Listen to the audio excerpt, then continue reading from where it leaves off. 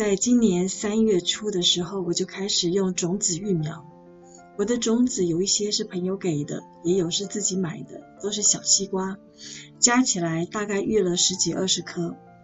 一开始我是在我的 greenhouse 里面育苗，3月的时候，因为看天气慢慢暖和了，所以就把 greenhouse 给拆了。我的 greenhouse 是去年用瓜架改建的。那为了让西瓜有更充足的阳光，我就把架子移到我觉得阳光会最长最多的区域。结果人算不如天算，今年有一棵大树突然暴涨，然后它的影子呢挡住了西瓜的光照。本来7点就可以照到太阳的地方，竟然要等到10点多才照得到太阳，所以种西瓜的这个地方就整整耽误了3个小时。我以为西瓜是需要很多水的植物，所以在春天的时候，它还在小苗的时候，我就常常给它浇水，怕它会干死。4月中的时候呢，我们这边的气温突然降到零下20度。那我虽然给西瓜盖了一个盖子，但似乎从那个时候开始，西瓜就不太长。在5月的时候呢，因为我看我自己育的苗好像不太行了，我就在一个花圃里面买了一颗西瓜苗，叫做 watermelon doll， 就是小玉西瓜，是黄色的。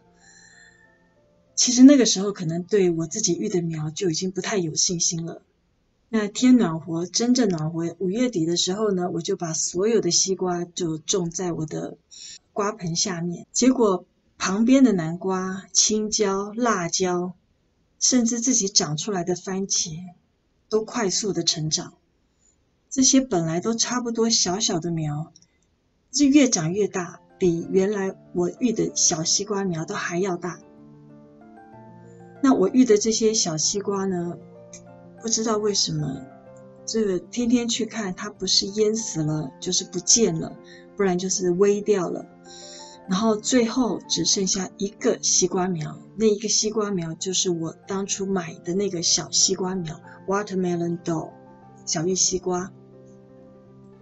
在7月的时候呢，我跟女儿在后院都发现这个西瓜开了花，当时就想说可能不太有希望，再加上那个时候并没有很多蜜蜂，我也没有做人工授粉，所以就觉得开完花可能也不会有瓜。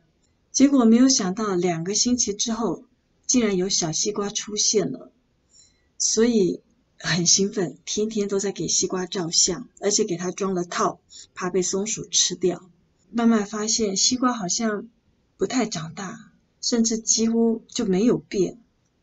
那8月中的时候呢，就突然发现这个西瓜苗叶子越来越少，越来越小，然后都垂下来要煨死了。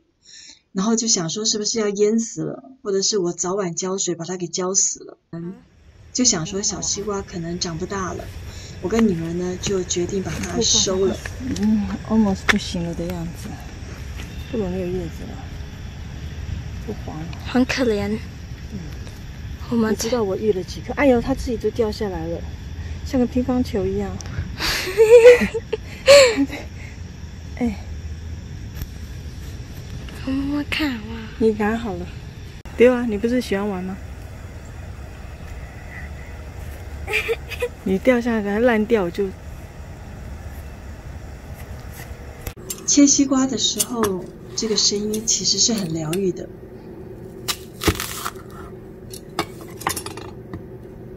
这个颜色呢也很鲜黄，我跟女儿各吃一半，吃的那个味道非常的甜，我们都非常的惊讶。那这个皮呢其实并不会很厚，因为它小小的嘛，吃了之后觉得有点像小黄瓜的皮。其实今年种西瓜呢是个非常可贵的经验，虽然有点可惜，毕竟从2、3月的时候就开始育苗，一直到现在大概5个月。那最后这个西瓜长不到膝盖这么高度，结了一个非常小的西瓜。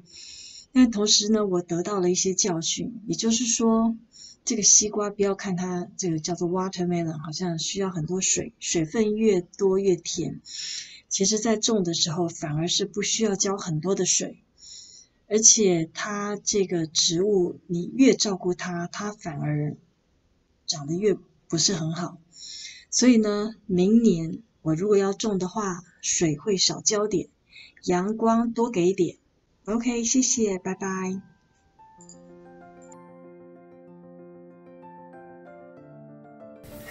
Thanks for watching. See you next time.